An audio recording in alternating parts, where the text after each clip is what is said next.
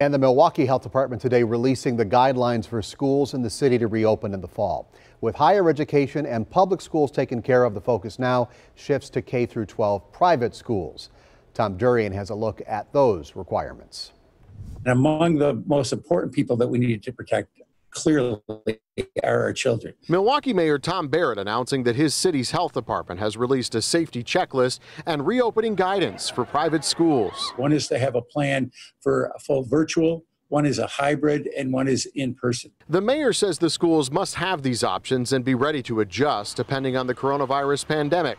All schools will need to outline the following areas in their plans: physical distancing, face covering guidelines, protecting vulnerable populations, protective measures, infection prevention, screening and monitoring for illness, and handling suspected or confirmed COVID cases. We feel like we've got really all the elements that they're looking for in our plan. Dr. Kenneth Fisher says the Wisconsin Lutheran High School administration has been working on a plan all summer. Now it's just trying to show them where they are in this 38 pages of single-spaced 10-point font that allows us to show all the protocols. At Milwaukee Montessori School, they've already submitted preliminary plans, but are now working on the final draft.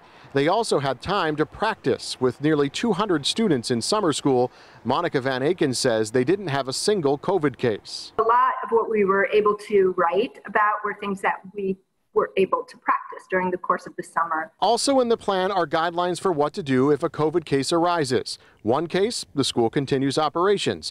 Two cases, the school must either test the entire population or temporarily transition to remote learning.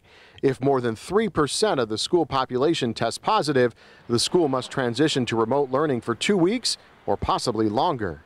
Both of these schools will be at 80% when they come back. Some families have opted for virtual learning, and they are under the gun, too. They start school the week of August 24th.